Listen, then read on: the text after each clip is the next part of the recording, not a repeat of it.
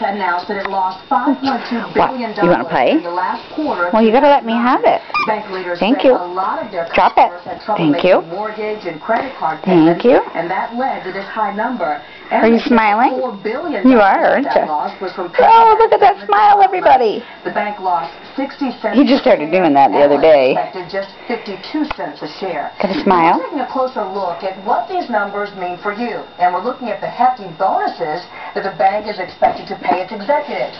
That's coming up tonight at 6 o'clock. In the past half hour, police sent us a surveillance picture from a bank robbery in southeast Charlotte. He loves that thing. Police say Yes, you do. 1 o'clock today. Yes, you do. Demanded money from a teller at the SunTrust Bank on Galleria Boulevard. Mm-hmm. Held up some sort of note here. Yep. No one You was good hurt. boy. The same man walked right out of the Yes, bank. you are. If you know where he is, call the Charlotte FBI office. The phone number is 704-377-9200.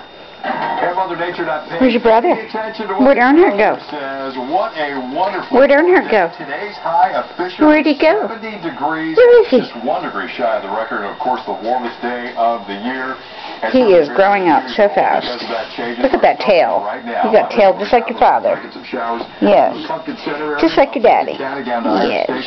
Through Lowesville as well, crossing Denver and Lake Norman, and a little bit of some Gastonia neighborhoods. Now our future cast isn't making Thank you. perhaps a Let go. Drop it. later on this evening if you're You ready? tonight. You look back out to the west and you see a whole lot more rainfall. But coming up, meteorologist Katie Virtue joins us to tell us why rain is the least of our worries. Thanks, John. The leader of Lake Norman Then let me have it. Fire Department spoke out today about a junior firefighter Let me have it. charged with arson. Drop it. No, I'm not tugging. I'm not tugging. For several Drop it. years. And so is his father. I'm not tugging. Reporter Karen Lusk found out Drop the it. department plans to regain No. the community's trust and move forward. Drop it. Thank you. I would like to address a situation that has occurred within our community. Deputy Chief You're Kevin just Clark silly. with the Lake Norman Volunteer Fire Department said it was Oops. I didn't make it in the difficult to basket, work did I? their shock